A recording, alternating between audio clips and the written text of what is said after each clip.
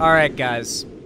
If Trump loses, and I do think he'll probably lose the election in November, do you want to know what my first thing to say, the thing I want to say directed at Trump, first thing, once it's found out he cannot become president? Put the fries in the bag, sir. Put the fries in the bag, sir. I would love to see Trump lose all of his money, lose the presidency, and be forced to work at McDonald's. That would be absolutely hysterical and an ideal scenario. And I would absolutely go to that McDonald's he works at and make him prepare me fries every single day. And I would eat every last one as well, without hesitation or a doubt. Now, this is not an AI-generated image. This is real. This is Trump actually in a McDonald's in an apron serving up some fries. But there is also a side order of lies in this story because despite the framing, the situation isn't quite as Trump just getting down with the working class as you might think. This was through and through a campaign stunt, and, well, let me bring up this video that explains it pretty well, because, God, Trump is really just completely shameless at this point. He really has no lines he's unwilling to cross anymore. From crypto scamming to, well, just watch. This almost makes me wonder if Trump did fake one or two of the assassination attempts on him, because good lord, he really does have no shame. He totally would. I want to bring in NBC's Yamiche Alcindor, who is in Chester County, Pennsylvania, where the vice president was earlier today. Matthew Dowd was chief strategist for the Bush-Cheney campaign in 2004 and is an MSNBC senior political analyst. Megan Hayes is former special assistant to President Biden and director of message planning. She was deputy communications director for President Biden's 2020 campaign. Great to have all of you here. So look, Matthew, you've got all this money, all this information you've collected on all of these voters. How do campaigns combine all of that and put them to work in these final days? Well, they have to decide first. They have that strategic decision that identifying a swing voter or an undecided voter. Wait, do they? Side order of lies. Dowd reacts to Trump working at McDonald's. Does that news hit, like, as they're talking or something? I guess it hits as they're talking. With her is not the campaign. White House officials tell NBC. Now, to be fair, I'll give Trump one. I'll give Trump one thing. I'll give him 1 point. Trump is a loyal McDonald's customer. Trump is a McDonald's cell who has, like, multiple times filled the table at the Oval Office with his administration with Big Macs and McDonald's fries. And McDonald's is solid fast food. Don't get me wrong. It's overpriced, but it tastes good enough. It's scientifically designed by one of the most wealthy and well-funded and well-resourced companies in the world to be literally addictively good food using grease and salt. But that aside, let me tell you something. Do you know who our most based president ever was when it came to, like, fast food takes? Let me tell you who knew what the fuck was up. Obama. You know where he is. Obama knew what the fuck was up. Obama loved Five Guys. He knew what the fuck was up, dude. You can tell a lot about a man based on his taste in fast food. Obama knew what was up. Because, yeah, Five Guys is literally the top when it comes to fast food. I will hear no other arguments. You are literally, like, you're not a person if you have a different opinion than this. But Five Guys is so good, the only debate that can seriously be had is whether or not it's too good to qualify as fast food. Like, that is an argument I'll entertain. That maybe it doesn't even get to be on the list because it's so good, it might break out of fast food territory and just full-on dining territory.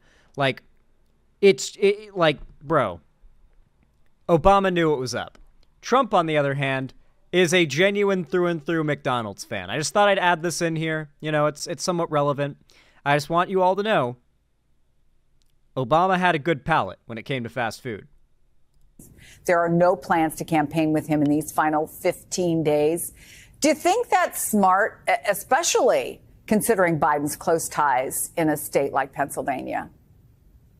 I think it's a strategic decision to get your surrogates to spread out and to fan out across all the battleground states. You know, the president's traveling to New Hampshire tomorrow to talk about prescription drugs, the lowering of prescription drug costs, and then he's traveling to Arizona. So I think he is hitting strategic media markets, and he is talking. Are you suggesting that this is not a strategic decision for her not to stand with him?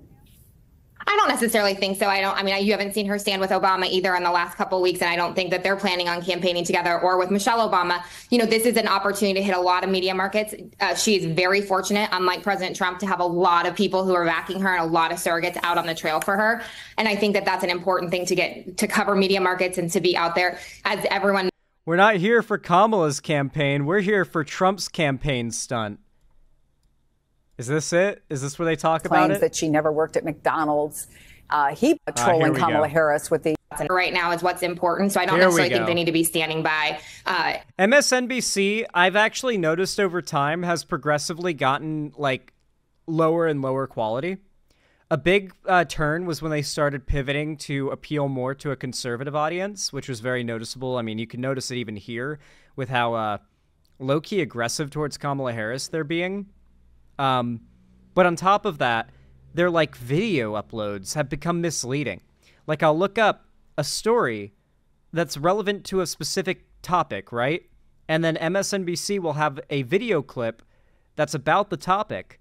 I'll be like, oh, cool. And I click it, and it doesn't end up being about the topic until like 2 or 3/3 of the way into the video. It's like, okay, so the last third of it is actually about the topic it's advertised as being about. Okay, MSNBC. Is that the level we're on now? Like literal false clickbait on YouTube?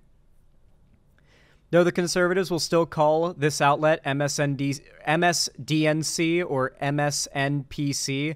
Yeah. Obviously, they're trying to appeal to conservatives is never going to be rewarded, right?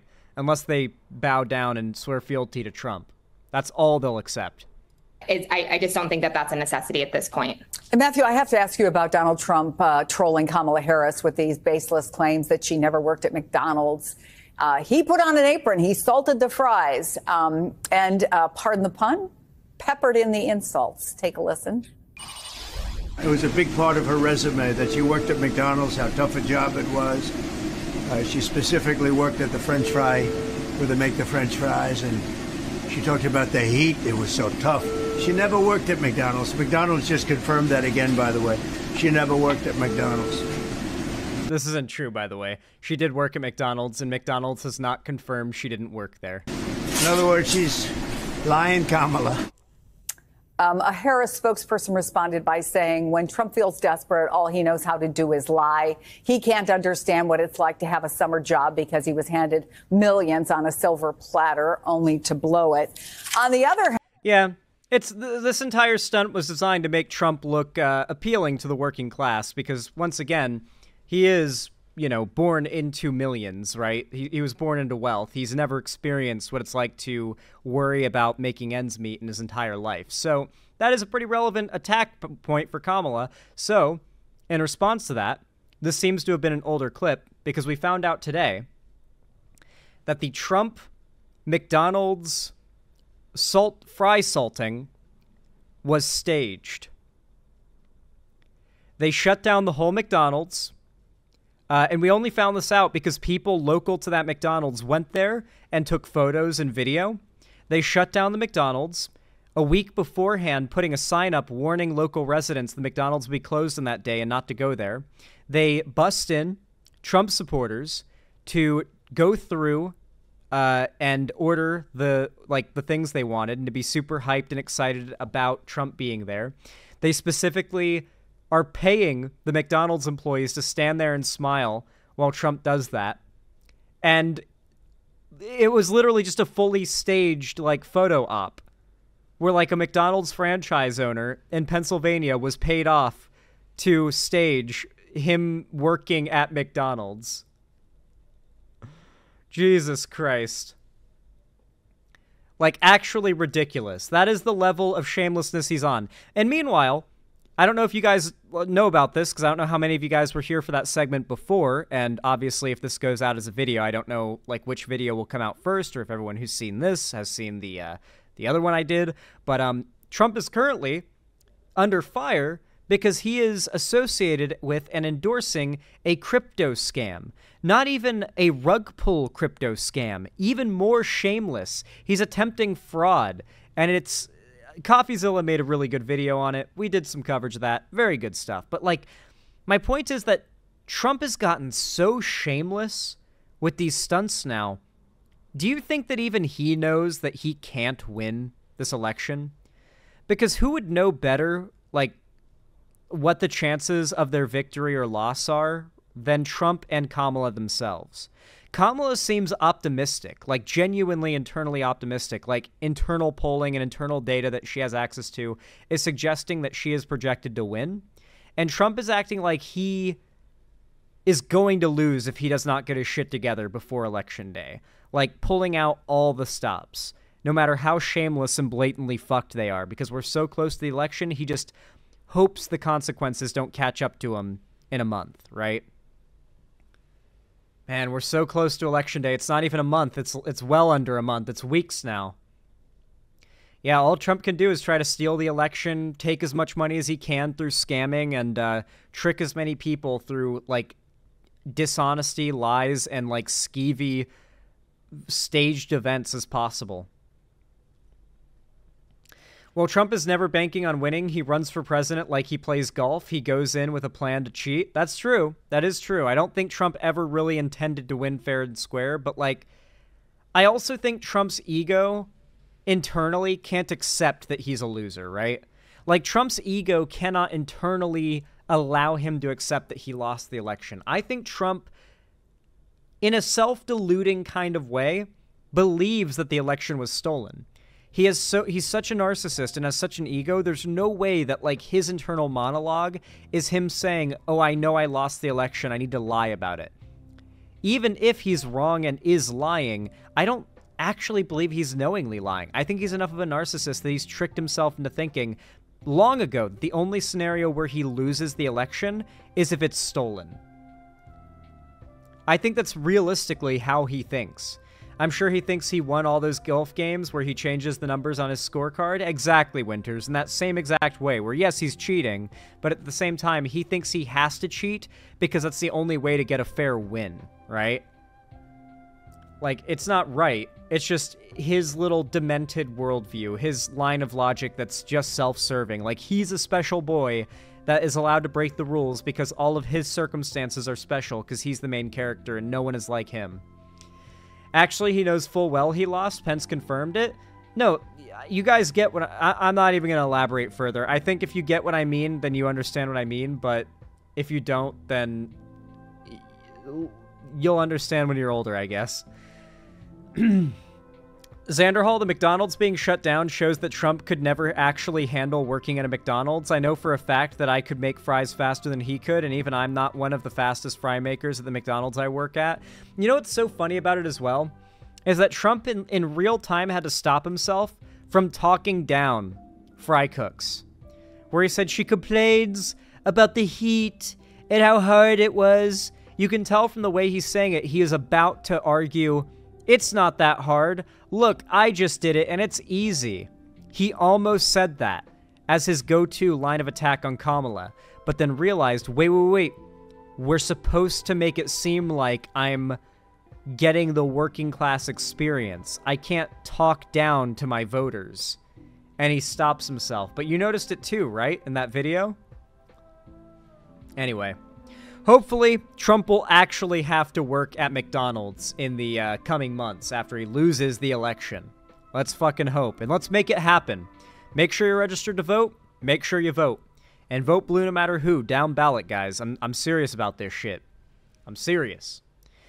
Anyway, guys, if you enjoyed this segment, found it enjoyable, entertaining, or even educational, then please consider dropping a like. Every single thumbs up forces YouTube to push my content in the algorithm out to a wider and larger audience, and specifically and largely helps my content to grow quite fast, so I really do appreciate it. You can also follow my social medias linked down below in the description to see more stuff from me on other platforms, and if you want to, join my fan Discord, which is the main hub of my community and fan base, and it's totally free to join, link in the description. I host weekly game events, call-in streams, or watch parties there, and on top of that, I announce all my new uploads and streams there, so even if YouTube bugs out, at least you know that my Discord will not.